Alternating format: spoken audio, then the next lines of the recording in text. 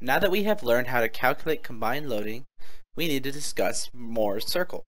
Mohr's circle is used to find the stress along different planes.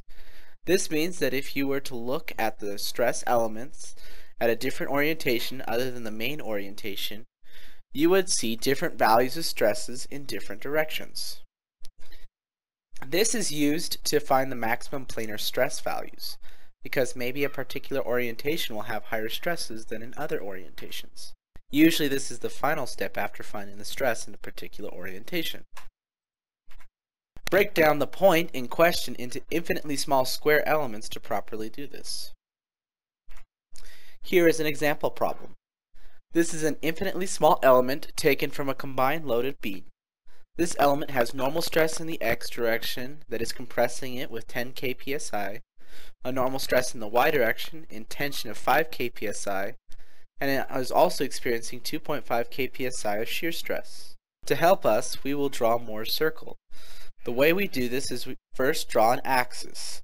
Usually this is an xy axis, but in this case we're going to make it different. On what is usually the x, we will make it normal stress, and what is usually the y, we will make it shear. Notice the positive and negative orientation for each. The normal stress axis is pretty normal, it's the same as your x would be, but the shear axis is the opposite what is normally positive, with the positive direction being down instead of up. Now we will plot each of the stresses on the element. If you plot the x face with its shear force, you will have a shear force that is negative and a compression face. If you plot the y face, you will have a tension in the positive and a positive shear. After plotting these points, we tend to draw a line between them. This becomes the diameter of our Mohr's circle.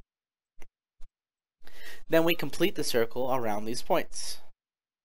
Some important points to look for is the center of the circle, the right intersect, and the left intersect. And finally, we also want to find the maximum shear stresses. Now let's go ahead and calculate some of these points. All numbers, unless otherwise specified, are in kpsi. In order to find the center of the circle, we want to take the average of the points.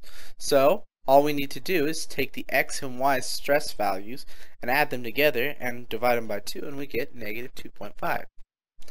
Next, we want to calculate the radius of the circle. This, with the center, will help us find ends on either side, which results in the maximum normal stresses. If you look at this triangle here, that is made by the first point and the half of the diameter and the center, we can define the height as the following points. And then in order to find the radius, it is quite simple, being just the square root of the sum of the squares. After finding the radius, we will want to calculate the principal stresses, or the sigma 1 and 2 values. These come about by just adding or subtracting the radius and the center together. These are the values that would appear on the x and y faces of stress. You should note that these points won't have any shear stress. That is always true. The principal stresses and that orientation mean that there will be no shear stress present. Next, to calculate the maximum shear stress, this would be at another orientation.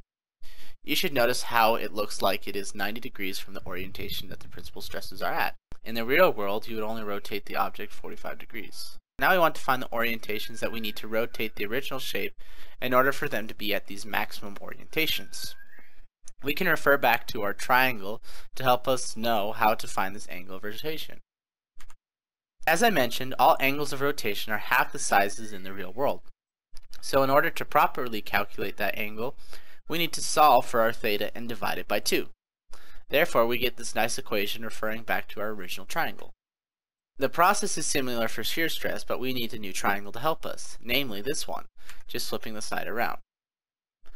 Then in order to solve for that orientation, all we need to do is flip the equations, and since we have had the rotate the opposite direction, we use the negative sign in the calculation. All those equations are usually provided when solving for different max stresses. All you will have to do is use them. But I decided that it would be a good idea to show where all the equations came from. Let's bring back the original stress element and look at it. This is what the principal stress element will look like when we rotate it to its particular orientation. Notice the lack of shear stresses. And this is what the max in-plane shear stress looks like, and notice that how the x and y stresses are both equal to each other, which makes sense since the max in-plane is the same point for both x and y.